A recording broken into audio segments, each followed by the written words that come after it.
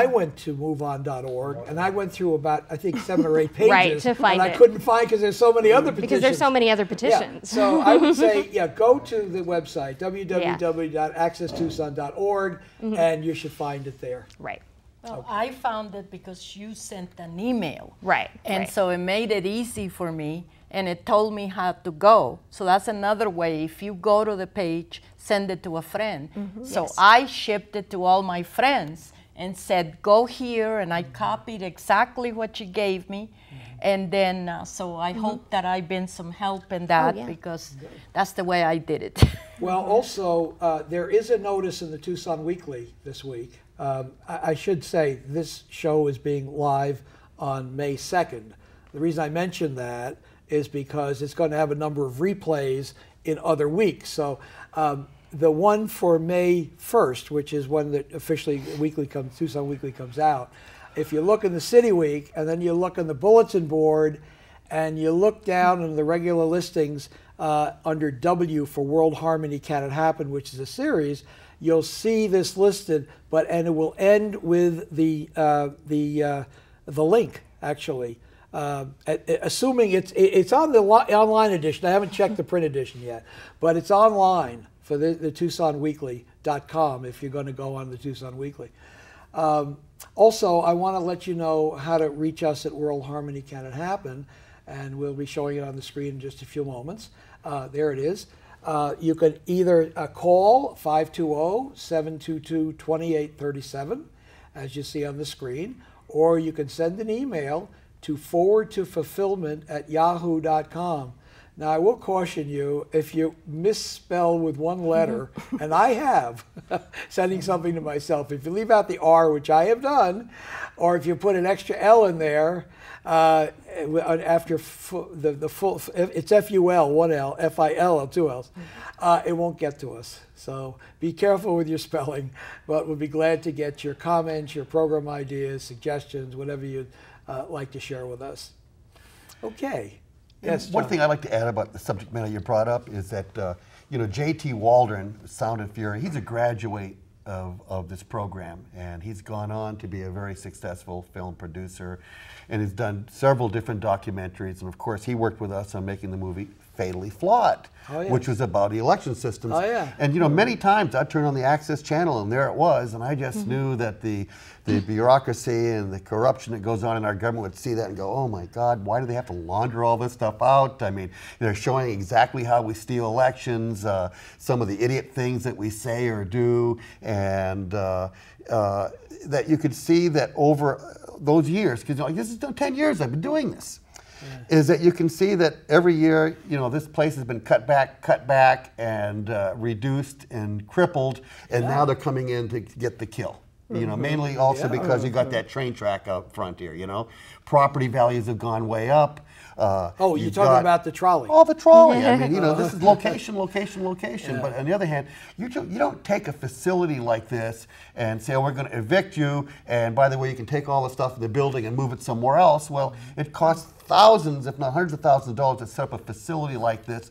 Like in this room alone, what is there, like 40 or 50 lights up on the ceiling? You got cameras, 3 different cameras working. I think it's less, but it may seem that way because of the brightness. Yeah, well, you know, you look at that electric panel over there. It's just it's an incredible system, and it's so important to preserve, because you know, we need our voice. We need to be able to get people informed, and it's getting harder and harder, and we're getting more and more isolated, and that the only way that I can get media out is if I buy commercial time, or, you know, let's face it, I mean, you know, money is speech, and that's a sad thing, and it's a sad commentary about this country now. The Supreme Court said it, but that doesn't mean we have to buy it. That's right, we don't.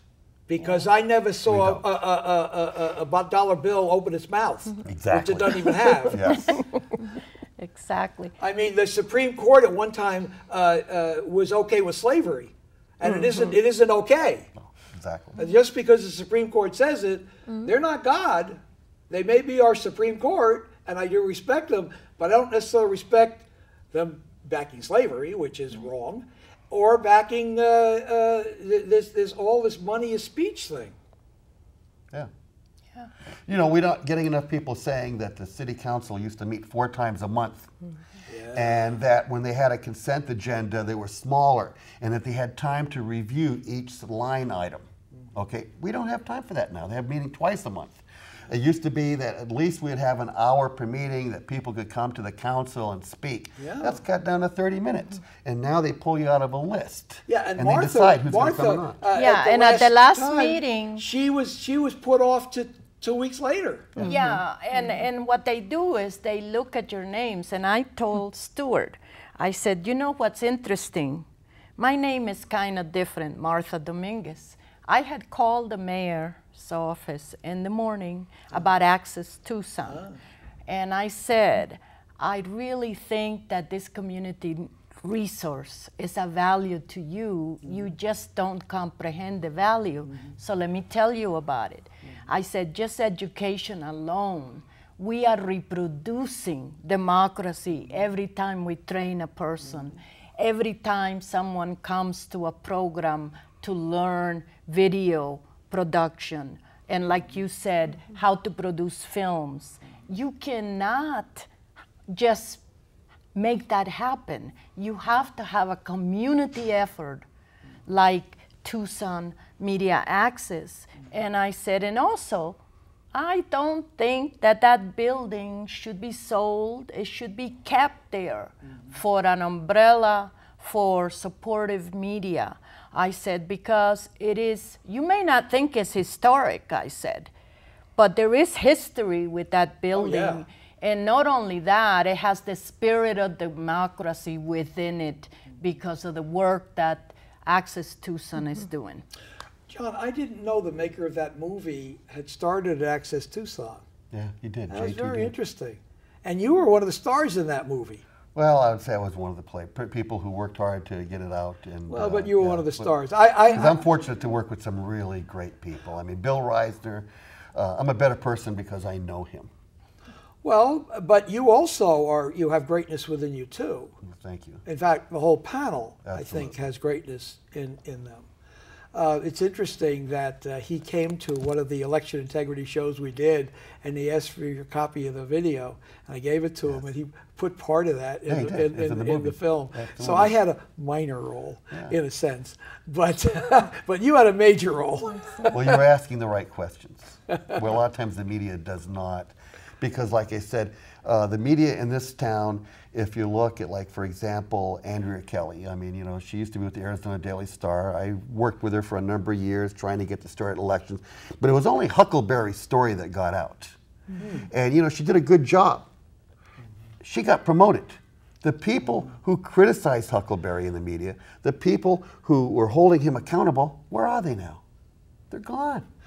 What I don't get is that supposedly the reason we're being cut is because the city wants to save money, but that's got to be not so, because the whole setup of Access Tucson was based on creating Access Tucson because of the right of way that was given to the cables for the cable company, and for years I paid, and every other subscriber had to pay what they call a PEG charge, PEG, public access. It was not a lot of money, but collectively it was. Several $1 million worth a year. Exactly. And we started, Access Tucson started with over $1 million budget.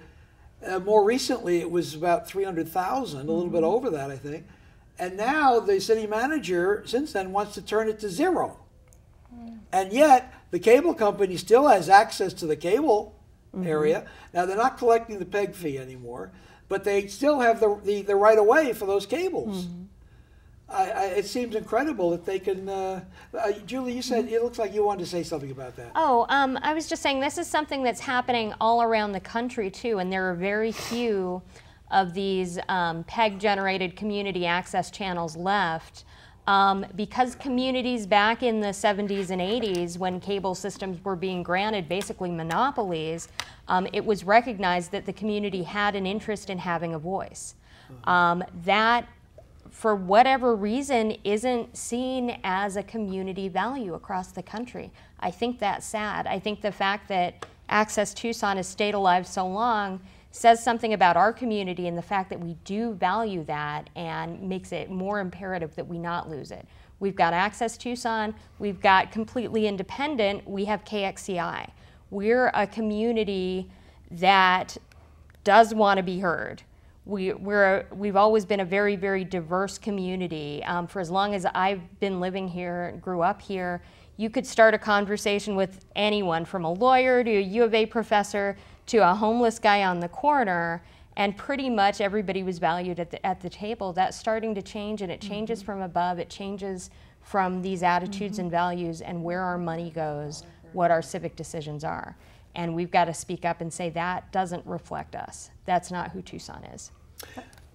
By the way, I think that I may have put the link on my Facebook account and my LinkedIn account. I have, if you go to Stuart Thomas, I understand there's more than one Stuart Thomas, so you want the one in Tucson. You should see the link. If you don't, just send me a message and I'll get the information to you. But I believe it's on my LinkedIn account and also my my Facebook account. It really is a matter of priorities. Wait a minute. You know where it is? I believe it's on the. Oh God! It's the. It's the Blog for Arizona. Oh yes. Website. Okay, I submitted it there, and someone put it on there. I believe it's there. Blog for Arizona. And then look for the listing of tonight's program. It should be there.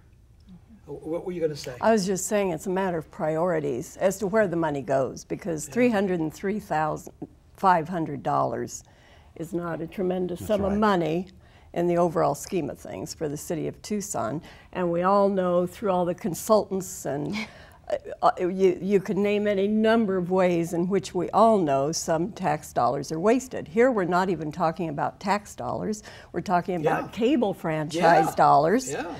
And I can only hope, and I think we can all expect, that our mayor and council will see the way forward to do the reasonable thing in the best interest of Tucson and the residents of our community, all of Pima County actually.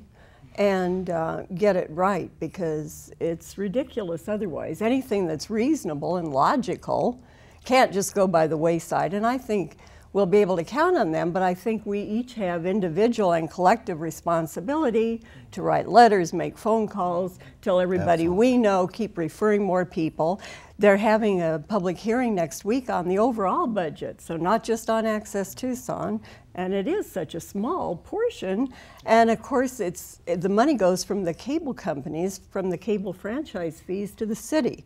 So it's not as though we're not a tax dollar. Right, it's not even, but the city then keeps track of that money with Access Tucson, and Access Tucson accounts for it extremely well. The way things are managed here is incredible. It's absolutely remarkable, the talent that exists here at Access Tucson. It really is amazing. When I was at a city council meeting recently, there was a fellow who talked about his experience.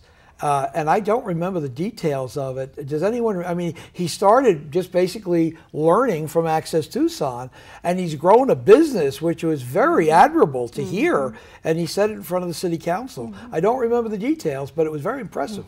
Yeah, but you know, the thing is that this budget, I would encourage people to go see the general budget, like you said, which you need to put that date out so people can attend, because there is waste, there is money for consultants and for other things.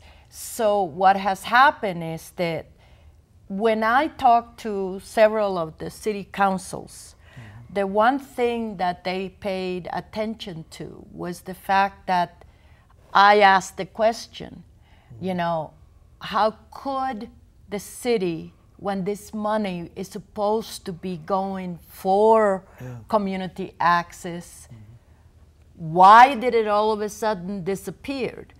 Do you not think that was a decision for the city to take their money and then to allow the cable company to, behind closed doors, without any input from us, the citizens?